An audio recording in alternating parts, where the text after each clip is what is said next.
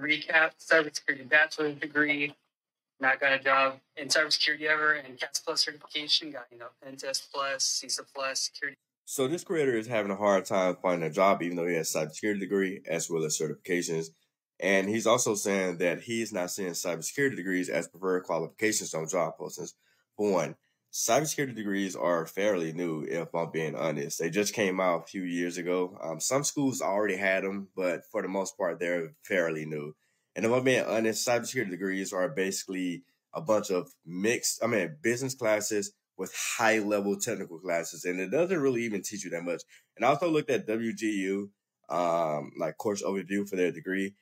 34 total classes, with about 20 of them being language, math, English, and business classes, with high-level technical classes: intro to Linux, intro to cloud, intro to scripting, and stuff like that. So it's not hard to imagine why people have not necessarily been able to find a job after graduation from WGU, especially if they never had an experience. I feel like WGU is for people that already have the experience in this industry, and then they just want to have a degree because it's just like, oh, I have this degree to my name. However, when you have no degree, you have no experience, and then you try to go to WGU, it makes it a bit hard because WGU is very self-paced. You have like these Slack groups and stuff like that where you communicate with other people, but it's not really meant for people that's looking to make a career transition or don't really have as much, experience as someone that's going there just for the sake of the degree. That's completely different. All right, so I'm going to pause it right there because it's a longer video. I'll make sure I put my guy Tay's link in the description. Friend of the show, been on the channel before. So it's a lot to unpack here, but some of the stuff he mentioned about WGU is why I don't recommend it for a lot of people because of the way it's structured. What is what school is that? WGU? Western Governors University. That's what I thought. Okay. Mm-hmm. And it's like I said, I always say it's a school, like he said, it's a good, if you get like some type of entry level role and you can go there because it's cheap and pay for it and get a degree, cool. But if you go the traditional route, I don't think it's the best way because, for one, it forces you to get a whole bunch of certifications that you don't need. And the thing about that is that forces you in the same type of thing that we run into while we're doing school, particularly in high school or college. You learn something for a semester, then you forget it. You learn something for a semester, then you forget it. It's the same thing. You learn something for a cert, then you forget it. You learn something for a cert, then you forget it. So when you got all these different certs, they're not even kind of building off each other. In theory, they do, but because you got to go study different things every class, it doesn't. Secondly, I looked at the curriculum too. I was doing a consultation with somebody the other day. They actually asked me about going to WGU, and then we looked at it. I was like, yeah, this is a lot of intro stuff. This isn't particularly classes that's related to a lot of things you may see in the actual company, which can make it hard for you. And it goes back into the discussion of, hey, if you're going to go to school, whether it's a master's or bachelor's, outside of price, look at the curriculum and what you'll get out of it.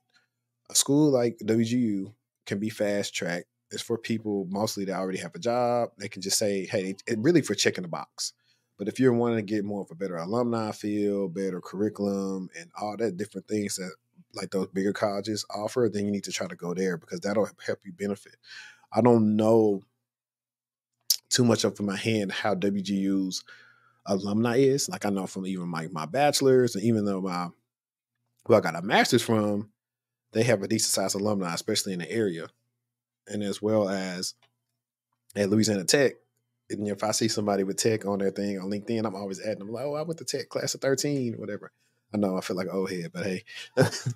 I'll show y'all guys one day on here. One of the reasons I picked to go to LA Tech is when everybody graduates, they get a brick. And a brick, they have them all the way back from like the 1900s or 1800s. And everybody's name was on the brick with their graduating class. And so I've seen my brick plenty of times. So if I ever go back to Ruston, I will vlog it and show you guys my brick so you guys can cool. see how cool it is. That's super cool.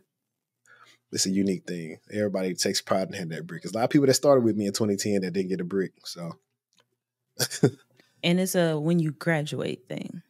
Yeah, when you graduate, like they give you this coin, and you throw the coin in the fountain, and then when you graduate, you get another coin, and then of course you get your brick, and you could choose to get replica brick at your house, and I should have got a replica brick as well. But What I was gonna say about that, I agree with that. I like how he talked about there was a mix between business classes and technical classes, because that's really what it is, especially when you get like to that master's level.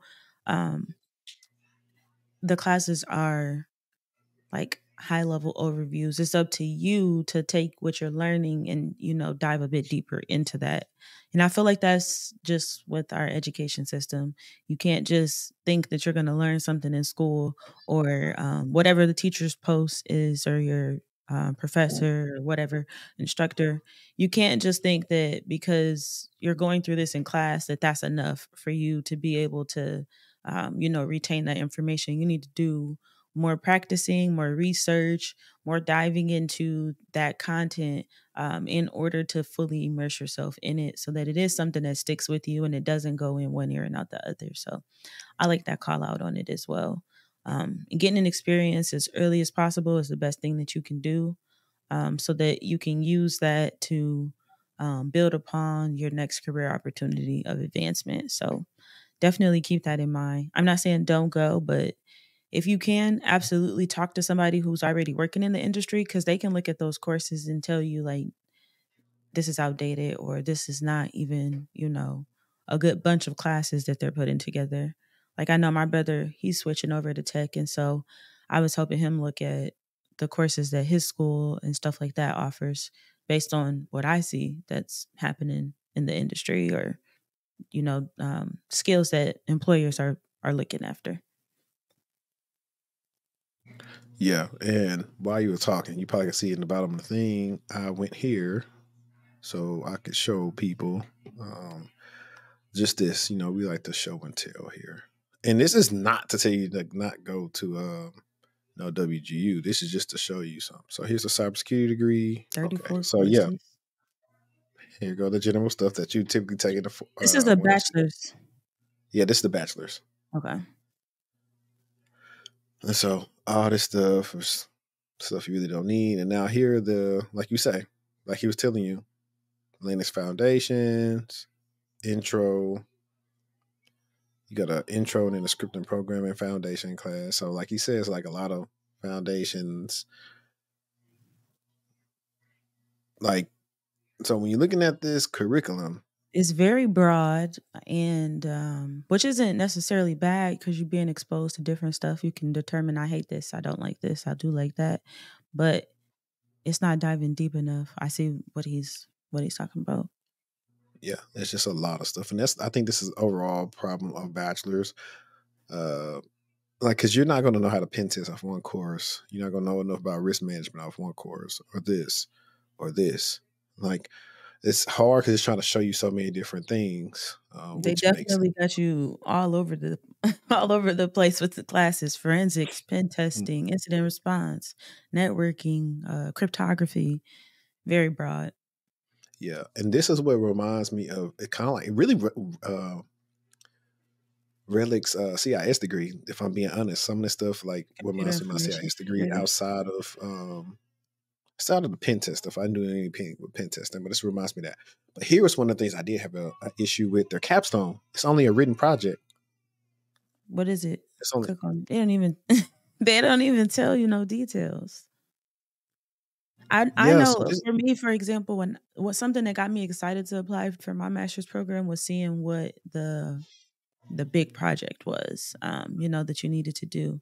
So like ours was to pretend that you were a CISO and create a like security risk analysis. It was a lot. It was a whole bunch of things that we did, but even just understanding what it's asking you for, and as a student being excited, this is not detailed enough. And maybe you have to be a student to know more details, but I feel like for marketing purposes, they need to give more context here about what the project could be, or examples of past projects, just my personal opinion. no, it's written. Like, for example, at least when our capstone in my bachelor's, we actually had to use all the skills we learned to create something. Yeah. So we had a project where we created an inventory system for the bowling alley at the intramural. So we actually had we programmed it, what they did, Visual Basic. So you had where you can enter your shoes and information stuff in. We did the database stuff. We used Microsoft Project. We had to present it. We had to do all these different things so we could simulate actually real presenting life. a project to Yeah. somebody if you're on a call or something like that. So it's like, in theory, all these different things don't really. If they want to do that, they should have niched these like skills down some more when it came to this course. Or they should have like some different tracks. I can respect They tracks. do. They do have different tracks. So if I go back real quick and let me zoom out. They got computer science, they got cybersecurity, data, like they have different stuff. So it's kind Which of one just was that? The cyber and this was information cybersecurity and assurance? information assurance. It was still just broad. Like cloud computing, like I'm guaranteeing this information assurance and IT wouldn't have a lot of overlap. Yep. But yeah, like I say, guys, I would advise probably doing this. Like, if you want to get the college experience, go to college. If you get a job and you just want to get a degree, do WGU because at least it's going to give you that degree checkbox.